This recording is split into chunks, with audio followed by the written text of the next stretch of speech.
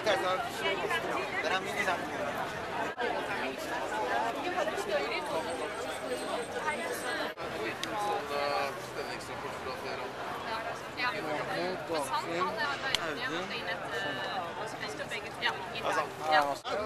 sender den sterkest mulige beskjeden til iranske myndigheter ved å stille opp her i dag, men vi sender også en beskjed til de som nå fyller gatene i Iran i forsøket på å forsvare friheten der, om at vi ser dem og at vi er med dem.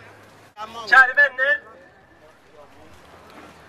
vi er samlet her for å gi vår støtte til det iranske folks krav om demokrati.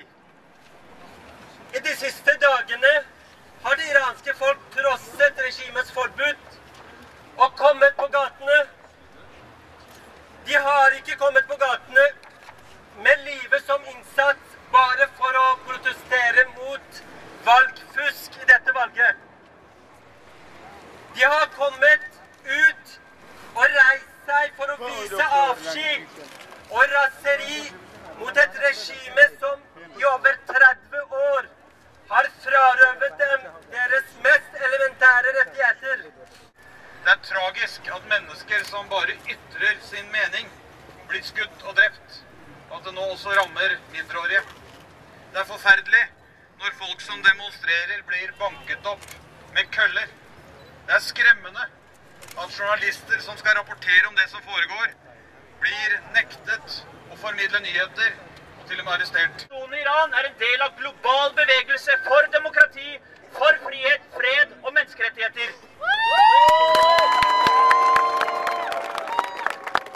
Takk for at alle dere kom. Takk til Amnesty. Dette engasjementet som vi viser, det må fortsette, det må ikke stoppe i dag.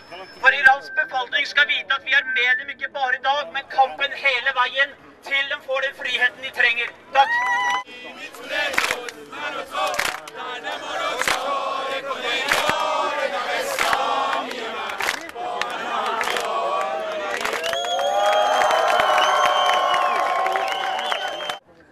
Jeg, som kommer fra Amnesty, vil gjerne slå et slag for de enkelte menneskene som vi ikke må glemme.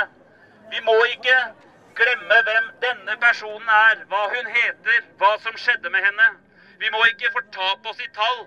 Vi må tenke på de enkeltmenneskene som blir plukket opp grytidlig om morgenen og ført til Evin-fengselet, som blir hentet sent om natta og ført til Basirs hemmelige torturkammeret. Vi må ikke glemme den enkelte personen.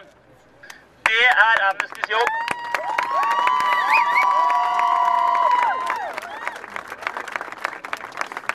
Vi må fortelle verden hva de heter. Vi må finne ut hva som skjer med dem. Og vi må ikke la de ansvarlige slippe unna med det de gjør. Jeg er fascinert av å se demonstrasjonene, men jeg er livredd for å tenke på hva som skjer i mørket, i kjellerne, rundt omkring i de ulike byene i Iran akkurat nå. Så i den grad dere kan, som har direkte kontakter, skaffe navn, skaffe bilder, skaffe historier, så la oss ta dem sammen og vise dem for all verden. Fordi det er virkelige mennesker som slås. Det er mennesker med navn, familie, barn, koner, ektemenn som drepes på gatene, kanskje akkurat nå. Ikke la dem bli tall. La dem forbli mennesker. Tusen takk for meg!